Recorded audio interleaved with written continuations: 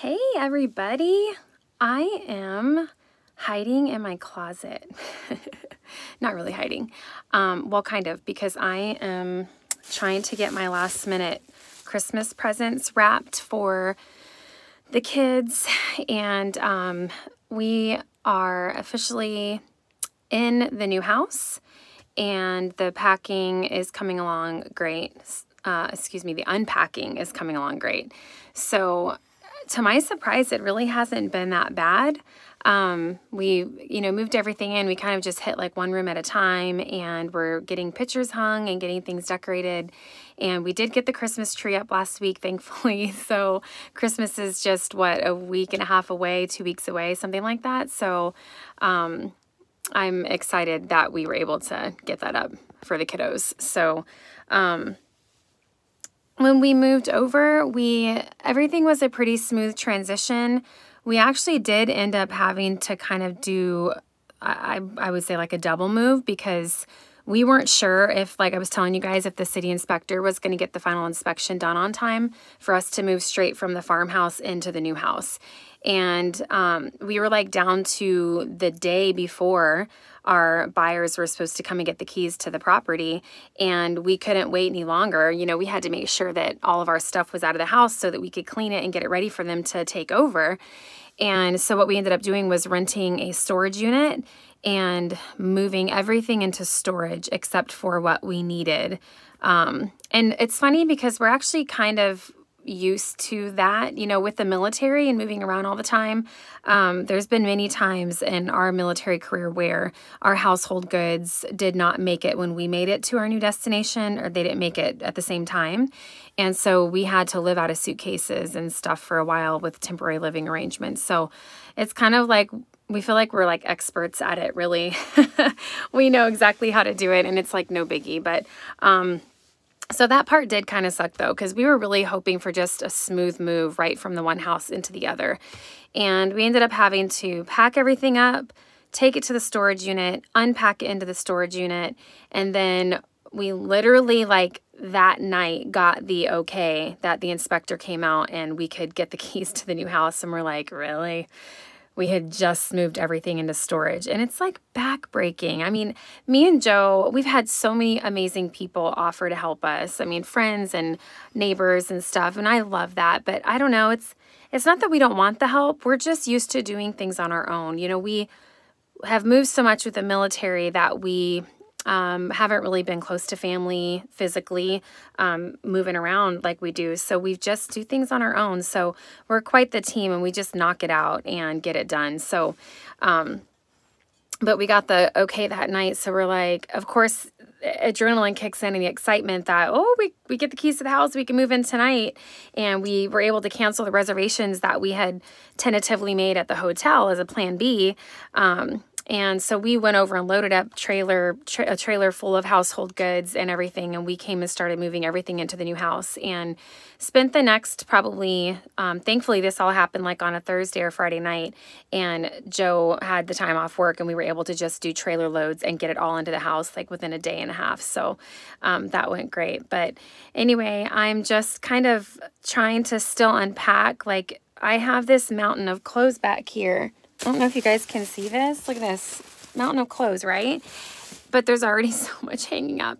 Who in the world needs this many clothes? It's ridiculous. I really need to like have the rule, like when you buy one thing, you throw one thing away, or you donate one thing, right? So, but we're just taking it day by day, trying to get everything done. And just a little update on our venture of adoption for this little boy. I kind of mentioned that briefly in the last video. We finished everything as far as our home study. All of that stuff has been done. And the last thing that we were waiting on was our home visit for the inspection of the house. They've got a checklist for us that we have to comply with, making sure that the guns are locked up, making sure that all the medicine is kept in a locked medicine cabinet and things like that.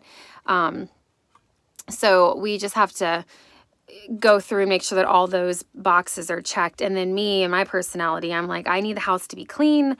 I need it to be fairly unpacked and put away, and pictures hung and everything so that it looks decent when she comes in here. So once that's all done, they're going to send the package off to his caseworker, and then it's kind of in their hands for approval.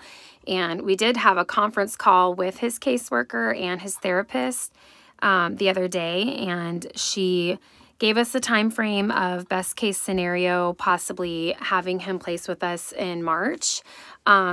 Worst case scenario, it could be as late as like summer, like June, July. And she said that part of that is because it's interstate. You know, he's not here in Virginia. We're bringing him in from another state. And so it's just a process. And it's tough because he's living in a center, and he's not in a foster home. He's actually in a center, and he's completed all of his programs and his requirements and stuff there. And so I think that he's just ready. Not right now. Thank you. I'll get it in a second. I think that he's just Joe. No, I don't want your sausage. I'll get it in a second. Joe cooked sausage. Sounded really bad. He just like, he's in there making breakfast, and he just like sticks his hand in the closet with a piece of sausage. But anyway, so yeah, everything is done. It's just like a waiting game. It's paperwork and stuff. So, I can't imagine how hard it is for little Jackson. You know, he's young, he's 8 years old, and he's probably as impatient as we are. I feel like he has it worse. You know, he's stuck in the center where he's been for over a year, and it takes a toll. You know, he sees all these other kids being adopted, and he's still there. And so we definitely don't want regression. He's come so far and made so much progress in his treatment and his programs and therapy and things that he's been a part of in that center, that I don't want it to be detrimental to him that this process takes so long, because he doesn't understand it. You know, just like Parker doesn't understand it. Parker's like, why can't I have him now? Like, but we're excited.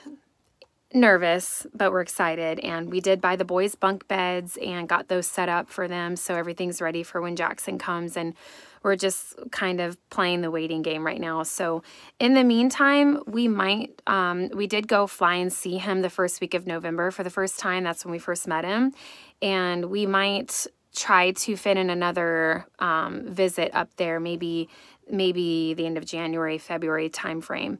But in the meantime, we are calling him regularly. We can have phone calls with him, and they're trying to get it approved to where we can have video chats with him as well. And the boys are writing letters back and forth, and we just sent him out a Christmas box, and just trying to keep his spirits high to let him know that we're still here, and we're not going anywhere. So yeah, it's interesting stuff. So I think 2020 is going to be crazy. It's going to be a whirlwind, because, you know, we're in the new house, and so much has changed, and hopefully the adoption will work out and they can get him placed with us, and we can kind of start that journey with him here as a part of our family. So that'll be kind of neat. But anyway, I just haven't checked in a little bit, and I want to do like an official video, and I want to do a little tour of the house and show you guys the new property, and I will. And just like, everything is so crazy, you know, getting my camera out and doing the editing and all that. It's just like, with everything going on, it's just, it's a little bit easier just to pop on and do this little live recording, which I guess it's not really live because it records and then I post it after I do it. But I can't, to my knowledge, I can't really edit this, or I don't know how to edit it, so hopefully I don't mess anything up. In the beginning, my volume was down and I turned it up, so hopefully you guys heard the beginning of it. But I hope you guys are enjoying this Christmas season and just really taking the time to slow down, because that is what it is about. And we can get so wrapped up in craziness, and we threw a move in the mix. And the other day I got all the stuff out to do Christmas cookies with Parker and Lexi, and it was like the whole family. We ended up doing Christmas cookies for like, it was like freaking 3 hours, I think. I don't know. Almost to the point where we were like, okay, do we really have to decorate these? Can we just leave them plain? But I'm like, no, you know what? Boxes are everywhere. Things are a mess, but we are going to break out the flour and the frosting, and we're going to make some Christmas cookies. And we did.